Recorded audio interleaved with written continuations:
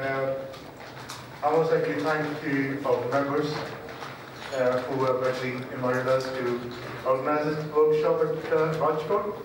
The first workshop was in 2013, and a lot of us actually met there, and so it's nice to be back to Rajkot again. Thank you, Dr. Pavadia, Dr. Chetna, Dr. Vandana, who is helping us with the workshop tomorrow. Dr. Asit Vaishnav, I don't think he's here. And obviously Dipti and Hazel, who has taken a lot of, their time, their efforts to actually make this a success. Well, it will be a success, surely. Yeah. Okay. To begin with, we will likely start with basics of PNS. This is something which a lot of people would like to use or are using. Some already are experts. It's wonderful. I think there is a magic in PNS.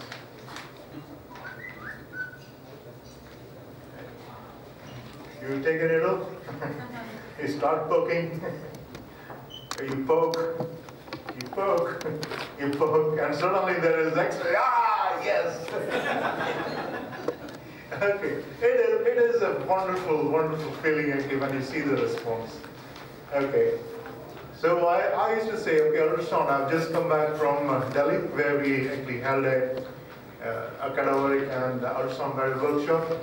The difference between the PNS and ultrasound, I describe it this way. Okay, with PNS, okay, you go poke, and then go ah. Whereas with ultrasound, you actually put an ultrasound probe, you see the nerve, and then you keep poking, and then go ah, because you actually have to wait for that moment where you see the local anesthetic around the nerve. There is actually no difference actually in the outcomes in most. Till now, no studies have been able to say that one is safer than the other. People used to say the ultrasound, you can actually see the local anesthetic where you're depositing, but still they're equally there. So let's start with PNS as well. So basics of PNS. My name is Shiv Kumar Singh. Okay, I come from Liverpool. Because I know a lot of us are members of the group, know each other, but also there are other members who are not. And I'll tell about the group during the tea time, something about the group. Now, if you look at peripheral nerve stimulators, okay, these stimulators actually apply or deliver a current near the nerves.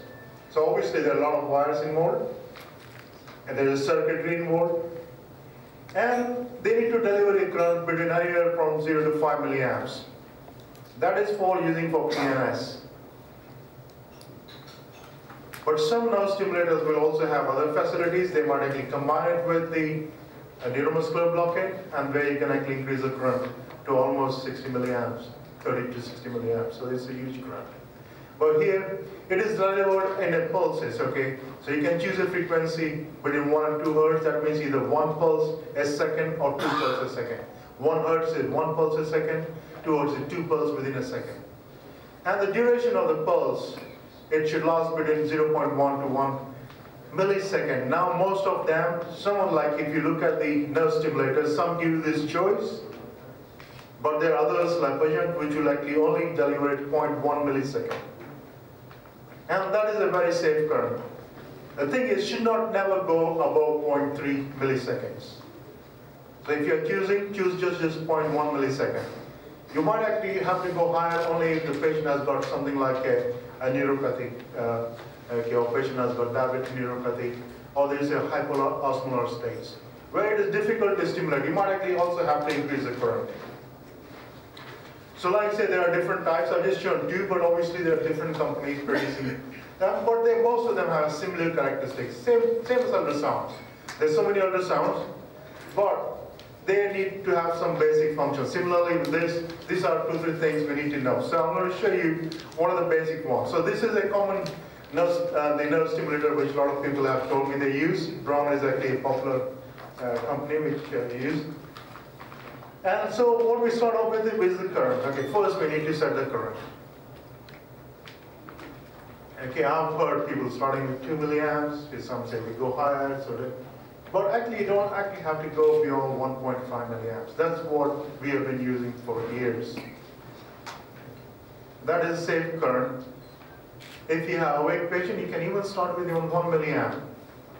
If you are very good with your anatomy, if you got X-ray eyes, or ultrasonic eyes, you can see the nerve, then you can go with the lower current. But most of the time, 1.5 milliamps starting current is very good. And obviously, every PNS machine should have a current which is shown how much is it delivered.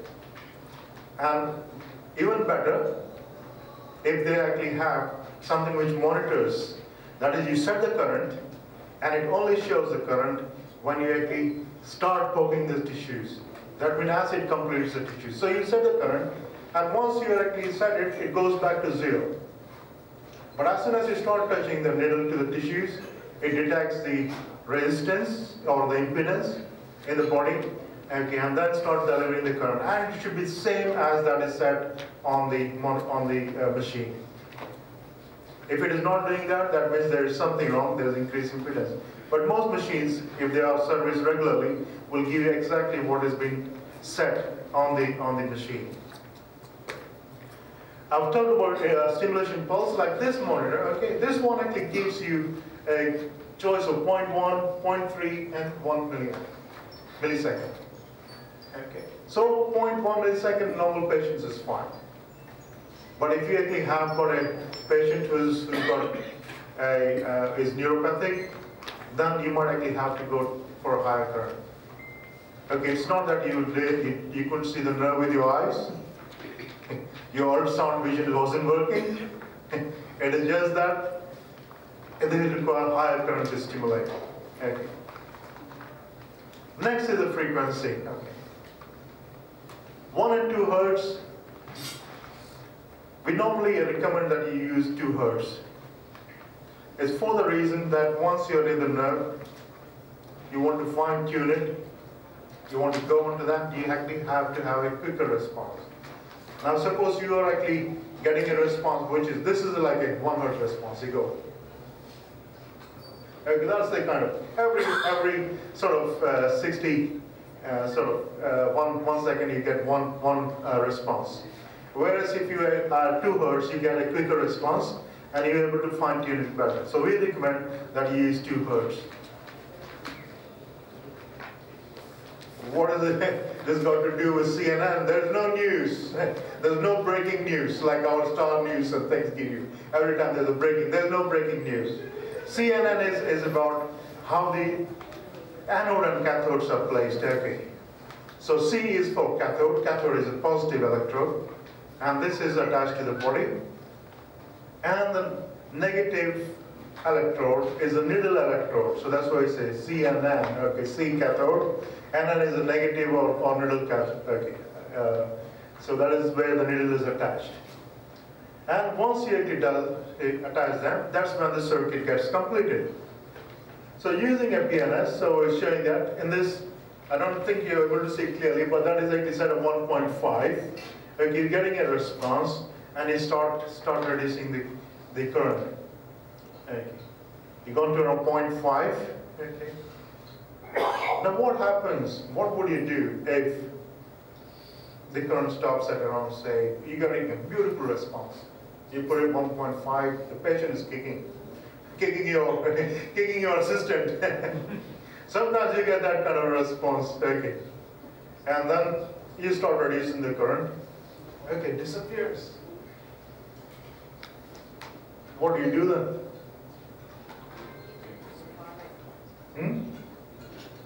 They're not near the nerve. You're not near the nerve, okay. Right. Then in that case, you need to actually very fine tune. Okay, so what you do is you actually do an increment. A lot of time people actually start going straight back up and down. So the trick is you actually keep reducing it. Okay, so for example, the current now disappears at 1 milliamp. Okay, it doesn't matter. Increase it a bit. Okay, okay, and move it a little bit more. Okay, then so you should get the same kind of response as you were guessing before. Okay, and then start reducing it further till you get down to around 0.4 to 0.5. Now what happens now? You actually have gone in and then you're still getting response at 0.1. You're probably in the nerve, okay. But it's not necessary. Sometimes you can be in the nerve, okay, between the vesicles, and you may not get any response at all. Okay, so you have to be careful with how you use the PNS for that. But obviously, okay, if you're getting a strong stimulus, you would actually come out a bit, go in again, and people say that, I mean, if you look at the textbook, some will say that 0.3 is actually quite safe, but never go down below 0.3. But what we have been advocating throughout is that we are happy with around 0.4 or 0.5. With 0.4 or 0.5, you can actually get a pretty good response. Sometimes it may be delayed response. You might actually have to wait. But if you're using for analgesia, you can be sure it will work. Things are changing even in ultrasound. Now you are saying that, oh, we need to be around the nerve. We need to actually be, depositing local anesthetic very, very close to the nerve and see a halo around the nerve. We call it a donut sign. And you want to say, no, don't worry about it. As long as you're in the right facial plane, local anesthetic will reach the nerves and they will work. So like I said, keep it simple, setting at around 2 hertz, not 1 hertz. I put it wrong there. It should be 2 hertz. Current is set at 0.1 millisecond, and you start with 1.5 milliamps, and you start reducing the current, and hope for that you still get a response at 0.4 to 0.5 and inject the local anesthetic. But you've been actually, you are very good anatomy. You have been to lectures, you've been to anatomy labs, you are fantastic with your anatomy.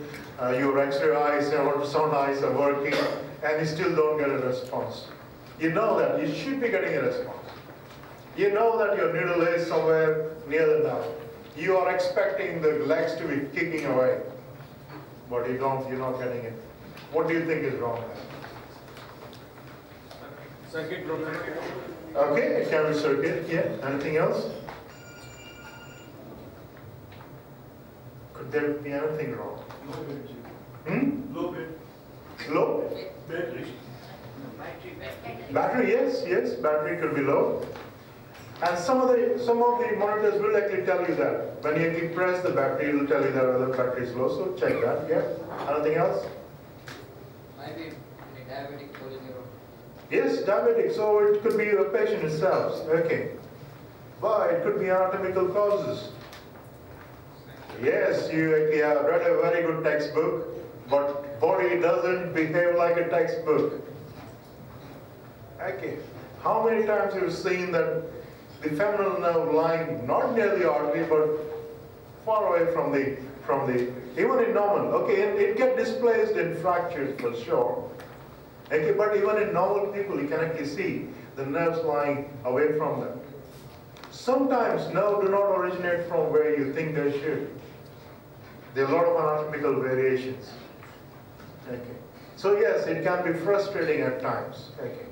But this is very small percentage, so don't worry about it. But it could be. Okay. Is the machine okay? All right. So we talked about battery. Okay, that is the first thing you need to check. Okay, you use it quite a lot. You do hundreds and thousands of blocks, but forgot when last you change the battery. Okay, make sure the battery is fine. But the most important thing is checking the circuit. Is the circuit complete? Okay. It could be the leads are the commonest cause for us for actually not getting a response. It happens very often. Okay, you need to take care of your machine. Okay, don't pull things off. Okay, be gentle with it. Try to, for the men, treat it like your wife. Please it once a while. Okay, be gentle with it. Be gentle with it. Okay, the leads can break. Now for some machines, I'll demonstrate tomorrow. I've actually got a machine from Pajan. And they actually come with something which will allow you to test the machine outside the patient. Not all machines do that.